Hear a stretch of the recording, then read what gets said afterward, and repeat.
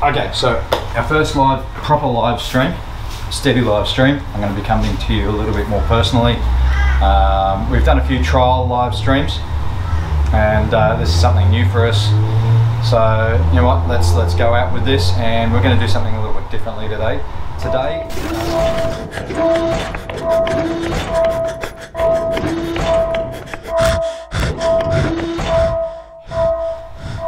Okay, so our first proper live stream, steady live stream. I'm going to be coming to you a little bit more personally. We've done a few trial live streams, and this is something new for us. So you know what? Let's go out with this, and we're going to do something a little bit differently today. Today, I'm going to do a first of a multi-part series in basic muscular activation techniques. So you're going to see me doing some movements. I'm going to explain what I'm doing so that you can learn it all, so you can understand what's going on. Really simple stuff. And what we're going to get into is initial basic muscular movement. So it's only going to be a short video today. We're also going to have this video available on our YouTube channel later on to view. So Twitch only runs these videos for a certain period of time and then they fall off. So you will be able to get to watch this later stage as much as you want. Alrighty, we should be good for this. Alright, so the first movement I'm going to teach you is what's called a Superman. Now we're going to do this in a basic Superman form, and then we're going to do this as an alternating Superman, and there is a purpose behind it. So I'm going to do the exercise first and I'm going to explain it as I go. So laying down on your stomach. Okay, so we want to start with arms stretched out in front of us. I'm going to come all the way back here. Arms outstretched. And on a normal Superman, we lift all four limbs up and hold. So you're going to hold that position, and you're going to hold it for about 10 seconds. And you want the legs to come up at around the hips, but you want the torso and stomach and the hips still on the ground. And then drop. So that's a standard Superman. You're going to usually do about 3 or 4 of those, probably in a set, for about 10 seconds each. Then we're going to take that to an alternating Superman. And the reason why we do an alternating Superman is we want to remove imbalances left and right. We want to teach the body to remove its autopilots and make sure we're getting good left and right muscular activation. So we're going to change that up to, so right arm, left leg only. Up and hold. And hold that for about 10 seconds. I know some of you are seeing the tops of my head right now. And down. And we're going to go left arm, right leg. So we're going to do opposing. Never do the same. We always do opposing limbs. Reason for that is you want the opposing muscular activation, and we want to teach the body, because your body wants to run the same side, you want to remove that autopilot. Okay, so that's Superman and then an alternating Superman. So the whole point of those movements is to get your mid-back, glute, intramuscular activation and communication working, and remove the autopilots and imbalances. Okay, so what we'll do next, this around. Now, with those alternating Superman, you'll usually do 3 or 4, maybe 5, with 10-second hold on each. So the alternating one, for example, you will do maybe 6, so 3 per side.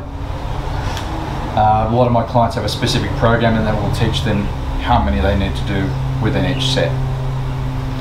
So we've done the back, now we're going to work on front, we're going to work on core, and dead bug is a really good way to get that, again, that imbalance and that left and right activation going correctly. So dead bug is nice and simple. Laying down on your back, arms outstretched directly above you, and legs at 90 degrees. And in this movement, we're going to simply, again, opposing limbs, dropping right arm, left leg down, touch the ground, and back up while the other 2 limbs remain. And then swap. Continue to breathe steady. Now, one of the things that I find interesting about this move is that people actually have a lot of trouble coordinating their limbs and getting this right. It does take time. It's not one of those movement patterns that you can get immediately. It's not going to happen immediately. It does take time to get that right, and that's because of your body's autopilot. It wants to shift certain muscles on its own, and you've got to mentally force that activity and that control so it removes that. All right, so we can actually change that around, and we can make that a little bit, it's a combination of easier and more difficult. I'm just going to pop over here. Alright, so with that dead bug we can actually make that a little bit trickier, but at the same time it's actually a little bit easier because you're giving some certain limbs something to do. And we can add the Fitball into that movement. Now you want it just touching the knees, and you want your forearms on the ball, not your hands, incorrect, you want forearms. So we're going to hold that ball in place, and we're going to drop opposing limbs again. Now up.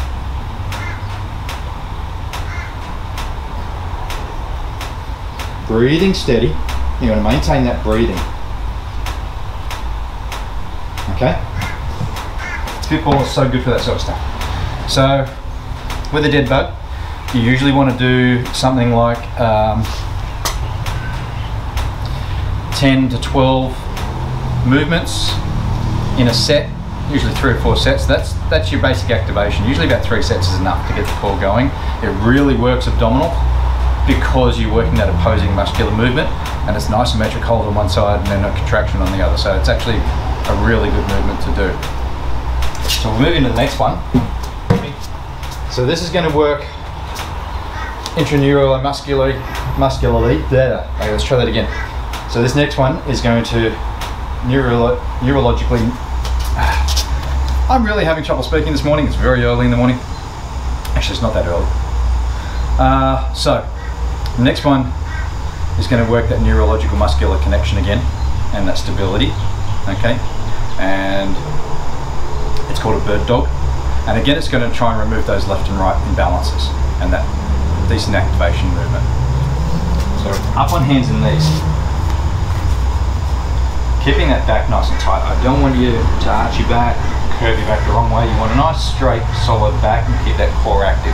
And in this position we're going to come out and balance. So again, opposing limb, and you're going to hold for approximately 10 seconds.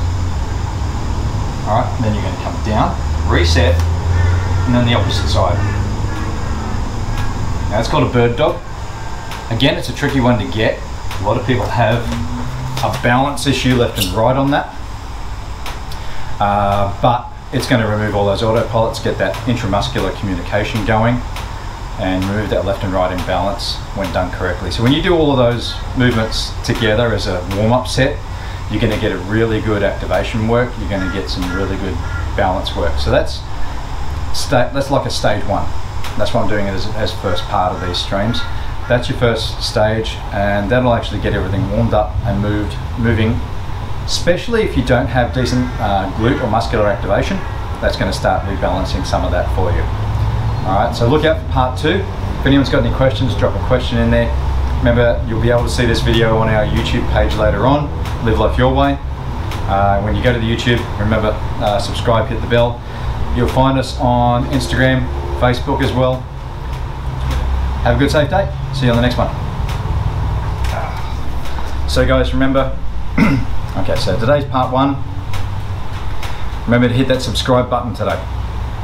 You want to hit that subscribe button and tap that bell so you get notified of all of the videos as soon as they come up.